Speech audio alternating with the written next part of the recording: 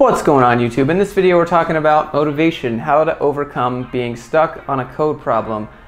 So I struggle with this, and I know I'm not the only one, even though it feels like in that moment when you're stuck on a problem you're like, why don't I get it? Why am I so stupid? Like, at least that's how I feel, because I'm pretty hard on myself. I like to hold myself to a higher standard. Ask my Discord what they do when they get stuck on a problem, because this happens to everyone.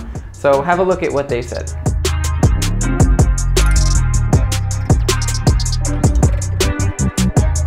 You can see pretty much the reoccurring theme here is that, take a break, look at the documentation, ask a coworker. You're not really stuck until you accept that you're stuck. This happened to me a lot in Code Bootcamp. Every morning they would hand you this really simple problem to warm you up, and I would essentially give up before even trying, because I just wanted to get to the next stuff where I could maybe make progress.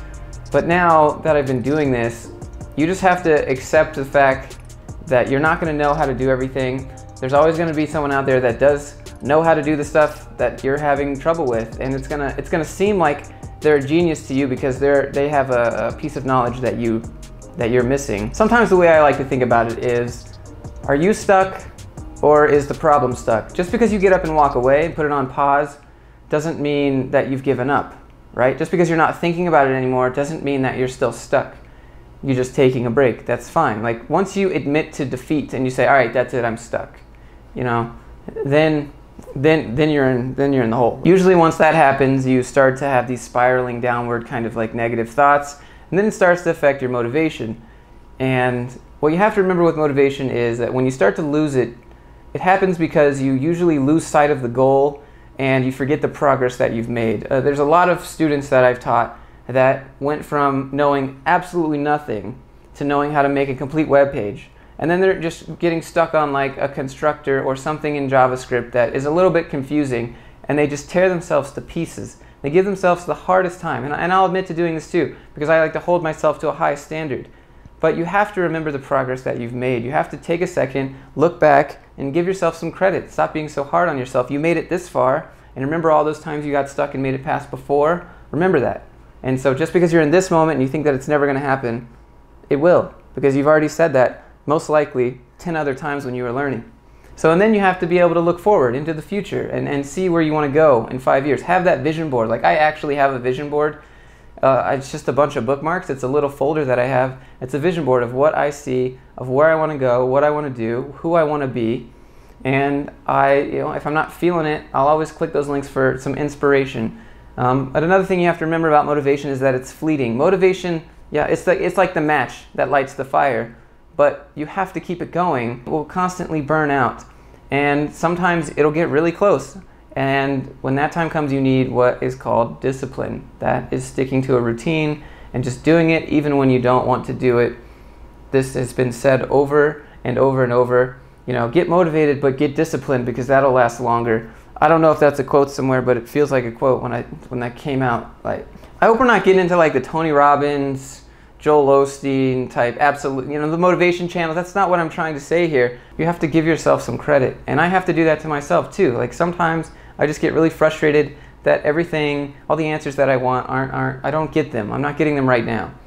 When you're not seeing results on a day-to-day basis, it's hard to accept that you're making any progress. There's this book, I know, God, here I go with the books again. It's called The Compound Effect by Darren Hardy. He talks about how immediately when you take a plane off and it's going to its destination, if you were to do 0.1% change in navigation, over the course of the flight, like at first, yeah, it's not very much, and it'll probably still get there, but like at the end of the flight, on a long enough timeline, let's say like from California to New York, you're going to be in like Canada, or who knows, in the middle of the Gulf of Mexico or somewhere. Once you have momentum, it's easy to keep going. That's just the hardest part. You'll be surprised at what momentum can do for someone's motivation. I did something 3 days in a row, 4 days in a row, 5 days in a row. Jerry Seinfeld has the thing where he has a calendar and he puts an X on every day he does something, or every day he wrote down a joke. And then after a while, it looked like a chain, and his only job was to not break the chain. And now, how does this have to do with being stuck on a code problem?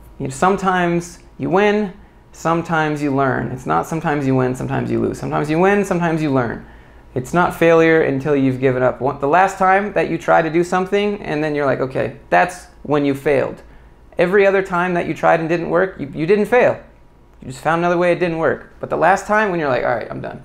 Then you failed, then you're stuck, then you're in the box. But really, this is a loaded problem. I read a lot of books about mindset psychology, and the truth is you're never going to be able to learn all of it. You're never going to, like, there's just so much out there. You only need to learn what you need to know to do the job. Like, you should always be learning more, but learn what you need to know to get the job done. Don't expect that you can know everything in this field, but because of the time it would take to learn everything in this field, even if you could, everything will change. So you need to learn what is relevant to you and not everything there is in the world, and don't go into it expecting like, oh, I can't do this because I'll never know this.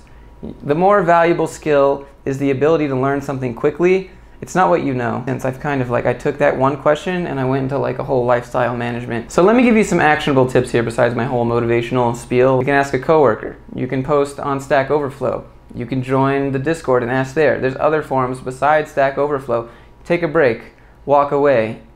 Just do something completely different. Just get your mind off of it. Don't lose sight of where you want to go, and don't forget the progress that you've made. And for beginners, this might be harder because your progress takes time to build up. But just look back. You know, everyone has a little bit of noob gains in almost every aspect of life. In code, HTML, and CSS, people get that right away. Lifting, people get the noob gains. Anyways, guys, that was my spiel on this topic. Hope it was helpful. Hope you're fired up. Hope you're motivated. I should put some like epic music on this part right now. And you know, I really hope that you guys come join the Discord, come ask me questions. It's more than just code. It's hanging out, got some good people. We're always just trying to improve. The link for that is in the description. I have a survey, link for that's also in the description. I want your feedback, want your thoughts, making a free Udemy course. And when I finish it, I have your email from the forum, and so then I can email you and you have first access to the course. So I would really appreciate if you do give me feedback. If you want to see more videos like this, you want to be part of giving me video ideas, video requests, be sure to check out the stream or just leave a comment below, shoot me an email. You know, I always try to engage, keep these as real as possible. Hit that little subscribe button, hit the little bell. Not sure if that works anymore, but it doesn't matter. I would appreciate it anyways. And I'll see you in the next video.